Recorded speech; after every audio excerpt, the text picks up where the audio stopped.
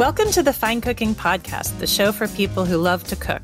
I'm your host for today, Sarah Breckenridge. Here at Fine Cooking, we basically live, breathe, and of course eat all things cooking related, and we love to chat with people who share that passion, whether they're authors in our magazine or experts from around the world. Today, I'm in our virtual studio with my colleagues Chris Hulk and Diana Andrews.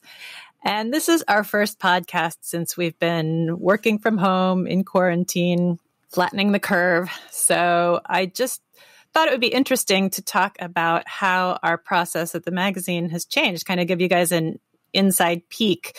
As you can imagine, putting out a magazine like Fine Cooking usually involves a lot of person-to-person contact. We're tasting, we're cooking, we're photographing.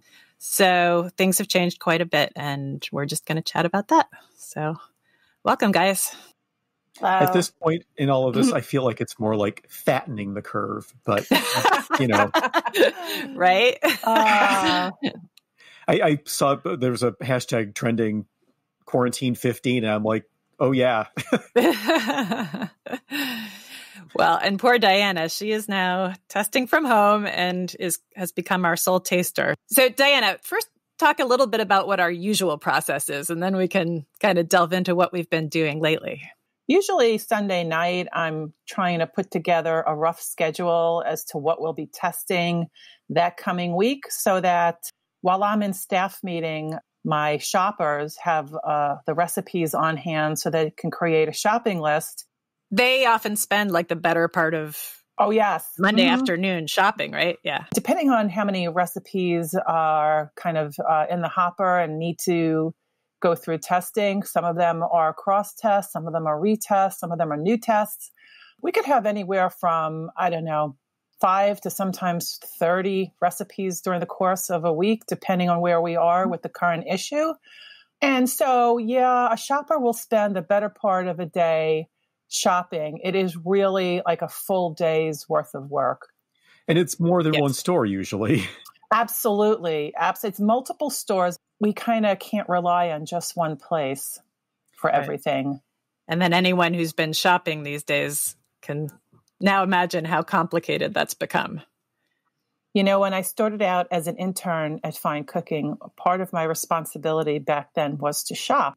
I thought it was kind of crazy that they were going to pay me to shop in a grocery store because I love shopping so much. And I couldn't believe that I was going to get paid to do this. I'm kind of back in that mode right now because I'm the one who's shopping on Monday.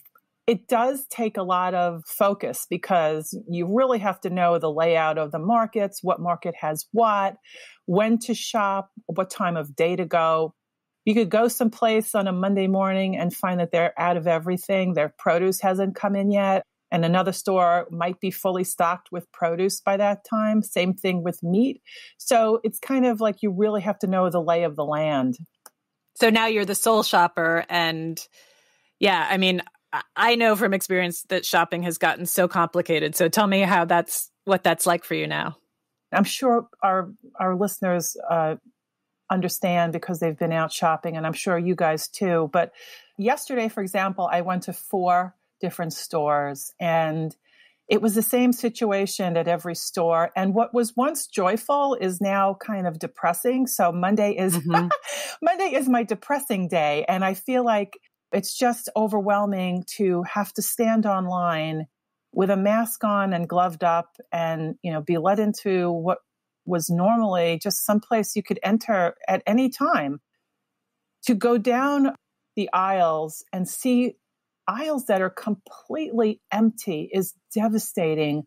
To see the situation over and over 3 or 4 times in one day, it just takes it out of you because you realize the severity of what's going on out there and how serious this is. And, I assume, I know that so many people have been having trouble with scheduling grocery deliveries. I assume that's way too unreliable for professional use, right?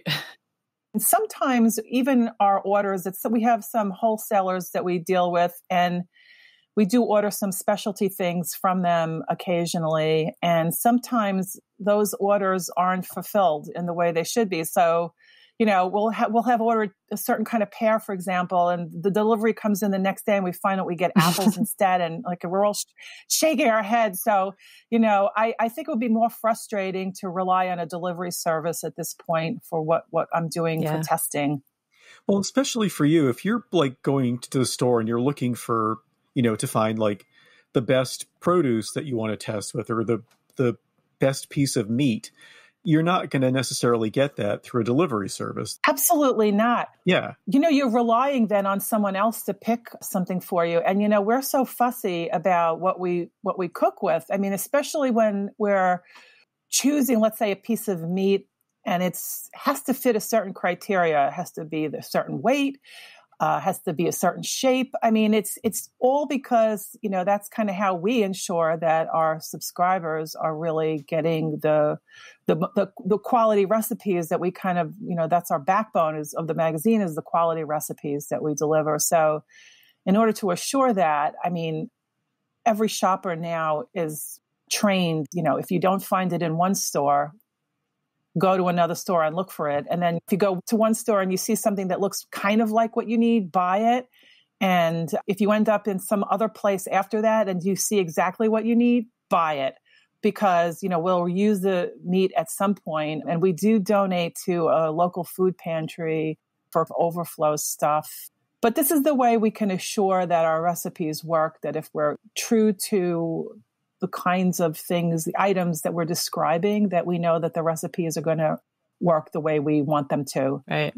So as someone who's probably done more in-person shopping than the average consumer, Diana, do you have any tips now for people that are shopping for their own home during this time? And like, for instance, I keep hearing there's going to be a meat shortage and are you stocking up? No, you know what? Honestly, I swear to you, I have been in multiple stores and everyone is well stocked with meat. I think you have to kind of get to know the personality of the store itself. I mean, I have access to a lot of different stores here. I'm lucky enough to live in a city, so I'm in Stamford, and I can just drive over the New York border if I need to and shop for, Asian ingredients in an H Mart or something like that. But I feel like, the lay of the land. That Monday morning, don't go to Fairway for produce. You go to Whole Foods, Monday early afternoon. Whole Foods is fully stocked with produce Monday early afternoon, and Fairway has nothing. So it depends on how much you want to depress yourself. I mean, I feel like I'm starting now to take mental notes on when to go where for what. But I feel like the meat has been pretty full on. So do you think Monday is the best day to shop? No, I think probably Tuesday morning is the best time to shop, at least down here. Okay, so let's move on to testing. So normally when we test recipes, we all gather in the test kitchen around 3:00, and the whole editorial staff and sometimes extra people are tasting the recipes, weighing in on them, giving our feedback. And obviously that's no longer happening. Let's hear about how it's working these days. So right now, testing is going on full steam ahead, and tasting is not only done by me, but whoever is in the house at the time. And that might be my boyfriend, his kids. I also have one of my very regular testers lives in the next town. And so usually I'll kind of pack up some stuff and drop it off and ask for her opinion as well. But in this case, I do take really diligent notes and try to keep an open mind, even though I may want a little bit more of something in a recipe or a little less of something. I mean, I try to keep a broad outlook as to everybody else's palate out there. So I am taking a lot of additional notes, trying to describe not only through images that I'm taking during the course of prep, how the food looks, how it tastes, what I think it could use for garnish, if it definitely needs more salt. So a lot of generalities, but also, do the portions work? Do we need more of something? Do we need less of something? What is the point of this, this recipe? What is the feature trying to say? So these things, I try to give a lot of details and then leave it up to the discretion of the editors who usually come to tasting, who are reading my notes and looking at the images. So now instead of maybe one or two images, I'll take images of my measing of all the ingredients. I'll take images of the ingredients in the pot or pan or slow cooker, take images of the processes, cooking stages, to final dish of how it looks in the pan and then plated. So it's multiple images to try to describe in the best way I can to everybody else on staff who can't be in my kitchen, what recipes are turning out to look like. As somebody who's also doing editing of recipes, I actually really appreciate the depth and breadth of the notes that you're taking at this point, because there's so much feedback that goes on during a tasting. It's not just sampling what you've made, but we're talking about, is the recipe, can the directions be clearer? So you're doing above and beyond right now. Do you think you'll be able to break out of that when this is over? There's so much stuff that goes through the test kitchen in the course of 1 week that, people tend to forget what things taste like. And I know we have our testing notes to rely on, but when they're more formalized and they're more detail and more images, it kind of reminds you of what something tasted like. I mean, something that you tasted today versus a week ago, So I think the more detailed notes will bring back a memory, a food memory, that might, I remember this needed this garnish or need more heat because of this, So I wouldn't mind going forward this way. Of course, a lot more work, but okay. I mean, if people like this new work method, it's fine with me. That said, I mean, there's something, I feel like tasting it really can't be replaced. And Chris, I'm curious if you feel this way, because since I've actually been working from home, mostly working from home for a couple of years now since I moved to New Jersey, I feel that the days I actually get to go to a tasting and the dishes that I taste on those days, I have such a better memory of. I tend to recommend them more when I'm doing the daily e-letter, for example. I'm curious, Chris, if you feel like you have less of a connection to the recipes now that you're not tasting them. Slightly, but, there are things that come through and maybe it's just the privileged seat of being able to see the recipes before we actually publish them. But there are things that, even though I know they're in testing, I've looked at a couple things and thought, I'm going to make that. Just see how it turns out. It looks really good, That's exactly right, Chris, because as an editor, you'll always see the recipe. And if you're really curious or need to know, you can always try it out yourself. Yeah. I mean, right now, we're the ones that have really piqued my interest are, we have a bunch of alcohol flexible drinks recipes that just came in from Jill Silverman Huff, who's our pairing editor. So she created a collection of drinks that can be both mocktails and cocktails, and they all look really good. They do. I'm starting to test those this week, and I don't see not one thing wrong with them. Adding the alcohol will just take it to a different level, obviously. Yeah. But they seem to be, I mean, I could see that they're going to work without the alcohol too. And it's really nice to look forward to a feature like this. Yeah.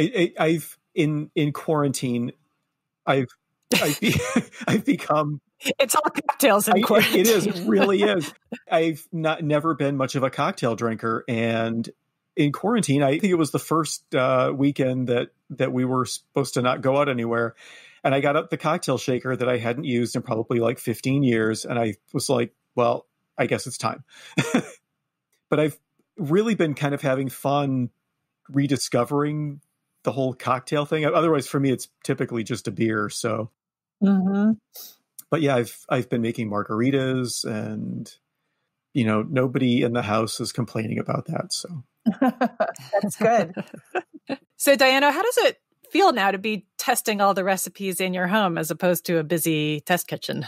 Well, I have to say, I really, really miss everybody. This is like the heart and soul of my day of being with these people. And everyone is really in sync with each other, which is really cool. But the one thing I have to say about cooking at home is that it's become almost Zen-like. It's almost a meditation for me right now, because usually when I'm in the test kitchen, there may be on any given day, there's 3 to 4 other testers working and coming in to ask into my kitchen to ask me questions about something. Or, can you come and look at this? Is this right? Or something's going wrong?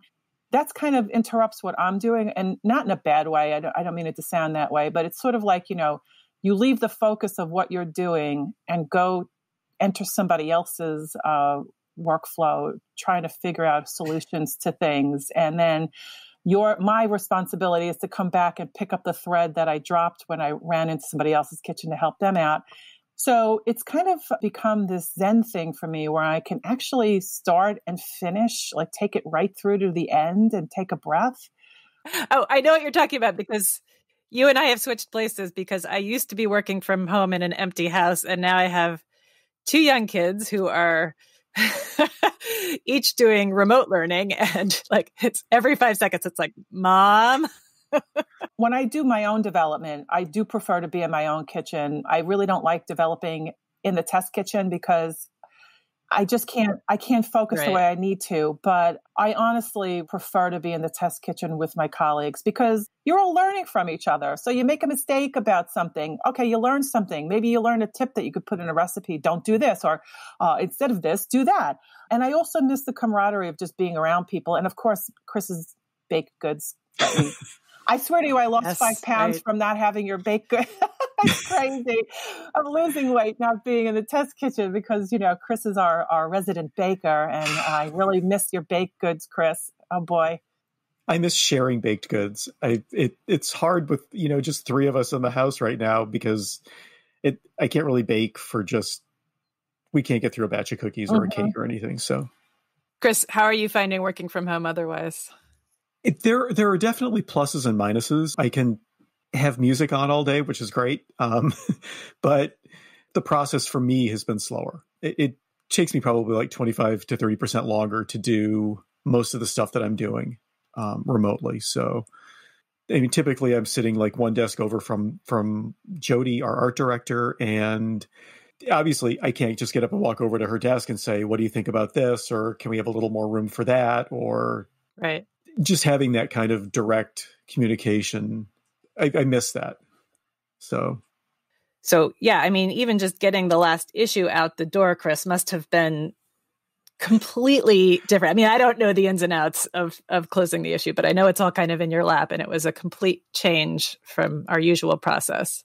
Yeah, it was definitely more challenging to finish issue 165. I mean, even deadline is typically a little crazy, but this one was crazy in a different way.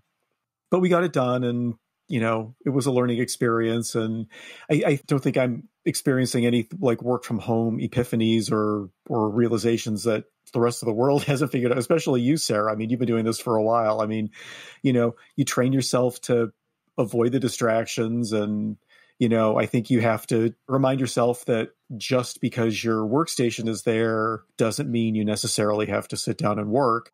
You need to draw lines and have limits. So, do you think any of the processes we put in place for this last issue will keep using once we're back in the office?